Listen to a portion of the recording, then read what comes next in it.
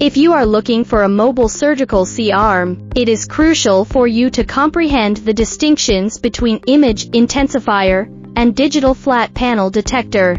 Let's explore further to uncover these two technologies. The image intensifier was developed in 1948 and became available in the 1950s, whereas the digital flat panel detector is a new technology developed in the 1990s.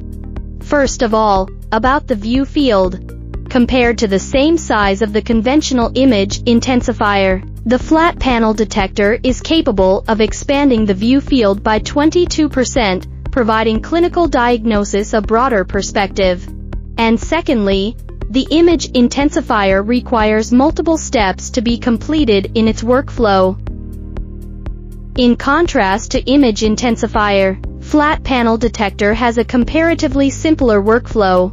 It can be seen that image intensifier slows down imaging speed by requiring more imaging steps. The flat panel detector, by comparison, minimizes signal conversion loss and speeds up image acquisition. Besides, due to the limited view field of the image intensifier, the same part may need repeated shooting to obtain a complete image, resulting in higher radiation dose.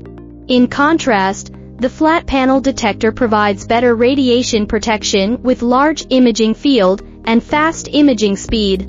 Especially compared to image intensifier, flat panel detector with high gray level provides consistently excellent image quality for revealing more anatomical details.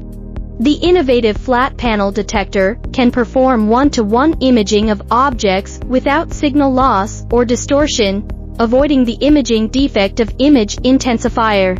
After the above comparison, it can be concluded that mobile C-arm with flat panel detector, with its excellent features including a wide imaging range, fast imaging speed, low-dose radiation and high-definition images, as well as no image distortion, has gradually become the primary option for orthopedic and interventional surgery.